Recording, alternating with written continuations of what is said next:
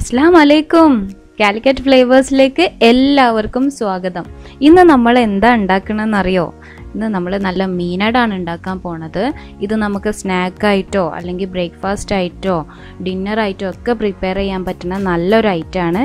അപ്പോൾ നമുക്ക് തുടങ്ങാം. ആദ്യം കുറച്ച് കാര്യങ്ങളൊക്കെ റെഡിയാക്കി വെക്കാനുണ്ട്. ഞാനിപ്പോൾ ഇവിടെ 1 കപ്പ് ചെമ്മീൻ എടുത്തിട്ടുണ്ട്.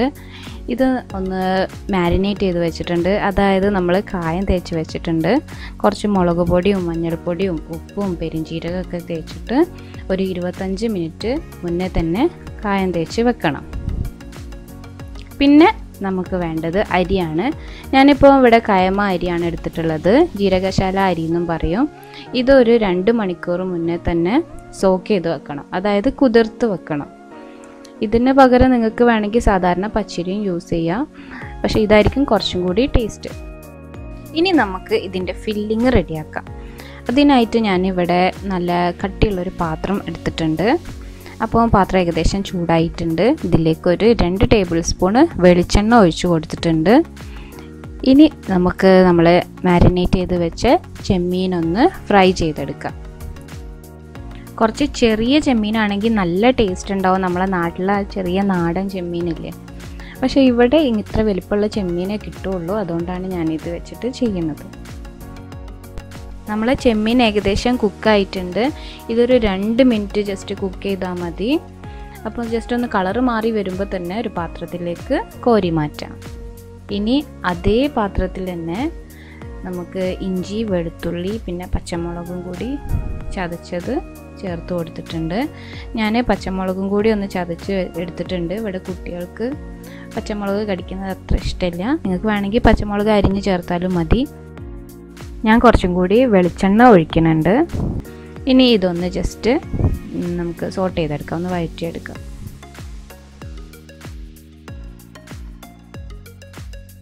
ഞാനിപ്പോൾ ഒരു 4 വലിയ ഉള്ളി ചെറുതായി അരിഞ്ഞത് ഇതിലേക്ക് ചേർത്ത് കൊടുത്തിട്ടുണ്ട്. കുറച്ചും കൂടി ഉപ്പ് ചേർത്ത് കൊടുക്കുന്നുണ്ട്. ഉപ്പ് ചേർക്കുമ്പോൾ ശ്രദ്ധിക്കാൻ, നമ്മൾ ചെമ്മീനിൽ ഉപ്പ് ചേർത്തതാണ് ഓൾറെഡി.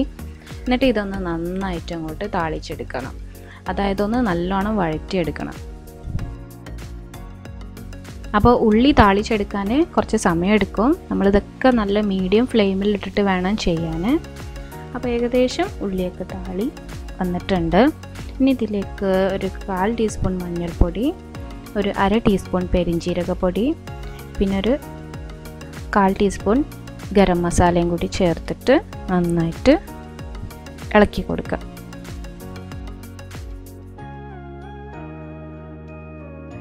ഈ സമയം ഉള്ളി ഒന്ന് ടേസ്റ്റ് ചെയ്ത് നോക്കുക. ഉള്ളീൻ്റെ ഒരു കടിക്കണ ഒരു ക്രിസ്പി സ്റ്റേജ് ഉണ്ടല്ലോ, അത് മാറിക്കിട്ടണം. ഇനി ഇതിലേക്ക് കുറച്ച് മല്ലിയിലയും കൂടി ചേർത്തിട്ടുണ്ട്. ഇത് നന്നായിട്ട് ഒന്ന് ഇളക്കി കൊടുക്കുക. ഇനി നമുക്കിതിലേക്ക് തക്കാളി ചേർത്ത് കൊടുക്കാം. ഞാനിപ്പോൾ ഇവിടെ ഒരു 3 തക്കാളി എടുത്തിട്ടുണ്ട്. മീഡിയം സൈസുള്ള, അത്ര പുളിയില്ലാത്ത തക്കാളിയാണ്. പിന്നെ എരിവും പുളിയും ഉപ്പും ഒക്കെ നിങ്ങളെ ഇഷ്ടത്തിനനുസരിച്ച് മാറ്റം വരുത്താൻ ശ്രദ്ധിക്കാം. എന്നിട്ട് അതും കൂടി ചേർത്ത് നന്നായിട്ടൊന്ന് താളിച്ചെടുക്കാം. നമ്മളെ മസാല അങ്ങനെ ലോ ഫ്ലെയിമിൽ കിടന്നിട്ട് അവിടെ കുക്കാവട്ടെ. ഇടയ്ക്ക് ഇളക്കി കൊടുക്കാൻ മറക്കരുത്. ആ സമയം കൊണ്ട് നമുക്ക് ഈ ചെമ്മീനൊന്ന് ചെറുതായിട്ട് കട്ട് ചെയ്തെടുക്കാം. ഞാനിപ്പോൾ ഒരു ചെമ്മീന് 4 പീസായി കട്ട് ചെയ്യുന്നുണ്ട്. അപ്പോൾ വലിയ ചെമ്മീനായതുകൊണ്ടാണ് ഞാൻ അങ്ങനെ ചെയ്യുന്നത്. നിങ്ങൾ ചെറിയ ചെമ്മീനാണെങ്കിൽ അങ്ങനെ ചെയ്യേണ്ട ആവശ്യം വരില്ല. ഇനി നമുക്കിതിലേക്ക് ചേർക്കാനുള്ള തേങ്ങ വറുത്തെടുക്കാം. അതിനായിട്ട് ഞാനിവിടെ ഒരു ചീനച്ചട്ടി വെച്ചിട്ടുണ്ട്. അപ്പോൾ ചട്ടി ഏകദേശം ചൂടായി വന്നിട്ടുണ്ട്. ഇതിലേക്ക് 1 കപ്പ് തേങ്ങ ചിരകിയത് ചേർത്ത് കൊടുത്തിട്ടുണ്ട്. ഇനി ഇത് നല്ല ലോ ഫ്ലെയിമിലിട്ടിട്ട് നല്ല ഗോൾഡൻ ബ്രൗൺ കളർ ആവുന്നവരെ ഇളക്കിക്കൊണ്ടിരിക്കണം. ഞാൻ കുറച്ച് കുരുമുളക് കൂടി ചേർത്ത് കൊടുത്തിട്ടുണ്ട്. നിങ്ങൾക്ക് വേണമെങ്കിൽ കുറച്ച് ചുവന്നുള്ളി പിന്നെ ഗരം മസാലേൻ്റെ സ്പൈസസ്, ഏലക്കായ, പട്ട, ഗ്രാമ്പൂ ഇതൊക്കെ ചേർത്ത് കൊടുക്കാം. പിന്നെ പെരിഞ്ചീരകം അതും ചേർക്കാം. പക്ഷെ ഞാനതെല്ലാം ആദ്യം തന്നെ മസാലയിൽ പൊടികൾ ചേർത്തതുകൊണ്ട് ഇപ്പോൾ ചേർത്ത് കൊടുക്കില്ല. അങ്ങനെ തേങ്ങ വറുത്തതും ഇവിടെ റെഡിയായി. അപ്പം ഈ ഒരു കളറിൽ വരണം, കുറച്ച് ഗോൾഡൻ ബ്രൗൺ കളറായിട്ട് വരണം. ചൂടാറിയതിന് ശേഷം നമുക്ക് മിക്സിയിലിട്ടിട്ട് പൊടിച്ചെടുക്കാം. ആ സമയം കൊണ്ട് നമ്മളെ തക്കാളിയൊക്കെ കുക്കായി ഇവിടെ റെഡി ആയിട്ടുണ്ട്. ഇതിലേക്ക് നമ്മൾ നേരത്തെ പൊരിച്ച് വെച്ച ആ ചെമ്മീൻ ഞാൻ ചെറിയ പീസാക്കി വെച്ചിരുന്നു, അതും കൂടി ചേർത്ത് കൊടുത്തിട്ട് നന്നായിട്ട് ഇളക്കി യോജിപ്പിക്കാം. ഇനി ഇതിലേക്ക് നമ്മൾ നേരത്തെ വറുത്ത് വെച്ച തേങ്ങ അതൊന്ന് മിക്സിയിലിട്ട് ജസ്റ്റ് ഒന്ന് ക്രഷ് ചെയ്താൽ മതി. ഒരു പൾസിലിട്ടിട്ട് ക്രഷ് ചെയ്തെടുത്താൽ മതി. എന്നിട്ട് അതും കൂടി ചേർക്കാം. ഇതാ ഞാൻ പൊടിച്ചെടുത്തിട്ടുണ്ട്. ഇതുപോലെ ജസ്റ്റ് ഒന്ന് പൊടിഞ്ഞാൽ മതി. എന്നിട്ട് അതും കൂടി നമ്മൾ ആ മസാലയിലേക്ക് ചേർത്ത് കൊടുത്തിട്ട് ഇളക്കി കൊടുക്കുക. അപ്പോൾ നമ്മൾ മസാലേൻ്റെ പരിപാടി കഴിഞ്ഞിട്ടുണ്ട്. ഇനി നമുക്ക് അടുപ്പ് ഓഫ് ചെയ്യാം. ഇനി ഇതിലേക്ക് വേണ്ട ബാറ്റർ റെഡിയാക്കാം. ഇത് നമ്മൾ നേരത്തെ കുതിർത്ത് വെച്ച കൈമ അരിയാണ്. ഇതിലേക്ക് ഒരു 1/4 കപ്പ് തേങ്ങയും കൂടി ചേർത്തിട്ട് നമുക്ക് നന്നായിട്ട് അരച്ചെടുക്കണം. നിങ്ങൾക്ക് വേണമെങ്കിൽ തേങ്ങയ്ക്ക് പകരം നല്ല കട്ടി തേങ്ങാപ്പാൽ യൂസ് ചെയ്തിട്ടും അരച്ചെടുക്കാം. പിന്നെ വേണ്ടതാണ് ചോറ്. 2 കപ്പ് അരിക്ക് ഞാൻ 2 കപ്പ് ചോറ് തന്നെയാണ് എടുത്തിട്ടുള്ളത്. അതും കൂടി ചേർത്ത് നന്നായിട്ട് കട്ടിയിൽ അരച്ചെടുക്കണം. ഞാനിപ്പോൾ ഇത് അരച്ചെടുക്കാൻ 1.5 കപ്പ് വെള്ളം എടുത്തിട്ടുണ്ട്. നിങ്ങൾ അരക്കുമ്പോൾ ഒന്ന് ശ്രദ്ധിച്ചിട്ട് അരക്കുക. അപ്പോൾ നമ്മളെ ബാറ്ററും റെഡിയായി. നല്ല സ്മൂത്തായിട്ട് നല്ല ഫൈൻ പേസ്റ്റായിട്ട് അരച്ചിട്ടുണ്ട്. നല്ല കട്ടിയിൽ തന്നെ അരച്ചെടുക്കണം. ഇനി ഇതിലേക്ക് ആവശ്യത്തിനുള്ള ഉപ്പും കൂടി ചേർക്കാം. എന്നിട്ട് അത് നന്നായിട്ട് മിക്സ് ചെയ്യാം. അപ്പോൾ ആരും പോയിട്ടില്ലല്ലോ. ഇതാ നമ്മൾ ഫൈനൽ സ്റ്റേജിലെത്തി. ഇനി നമുക്കിത് വേവിച്ചെടുക്കാം. അപ്പോൾ ഞാനൊരു ഇഡ്ഡലി പാത്രം വെച്ചിട്ടുണ്ട്. അതിലാവശ്യത്തിന് വെള്ളം ഒഴിച്ചിട്ടുണ്ട്. പിന്നെ നമ്മളെ ഇഡ്ഡലി തട്ടിൽ കുറച്ച് എണ്ണ തേച്ചിട്ട് ഒന്ന് ഗ്രീസ് ചെയ്തിട്ടുണ്ട് ഒട്ടിപ്പിടിക്കാതിരിക്കാൻ.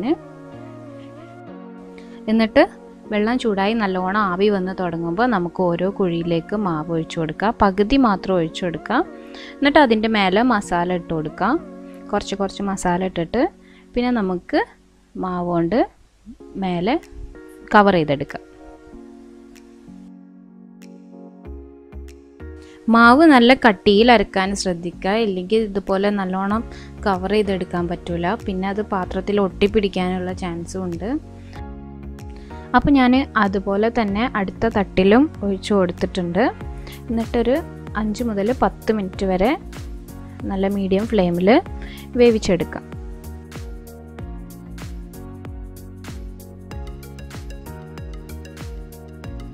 ഒരട ഞാൻ കാണിച്ചു തരാം. കണ്ടോ, ഇത് ചൂടാറിയതിന് ശേഷം മാത്രം എടുത്താൽ മതി. നന്നായി ചൂടാറണം. ഒരു ചെറിയ ചൂടിലെടുത്താലും കുഴപ്പമില്ല, എന്നാലും കുറച്ചൊന്ന് ചൂടാറണം. എന്നിട്ട് ഇതാ നമുക്ക് നല്ല സോഫ്റ്റാണ്, നല്ല പഞ്ഞി പോലെ ഉണ്ട് കേട്ടോ. ഇങ്ങനെ ഉണ്ടാവും. ചൂടോടെ നോക്കുമ്പോൾ ഒരു ഒട്ടലുണ്ടാവും. പക്ഷെ ചൂടാറിക്കഴിഞ്ഞാൽ ആ ഒട്ടലൊന്നും ഉണ്ടാവില്ല. അതാണ് ഞാൻ പറഞ്ഞത്, നല്ല ചൂടാറിയാലാണ് ഇതിൻ്റെ ടേസ്റ്റ്.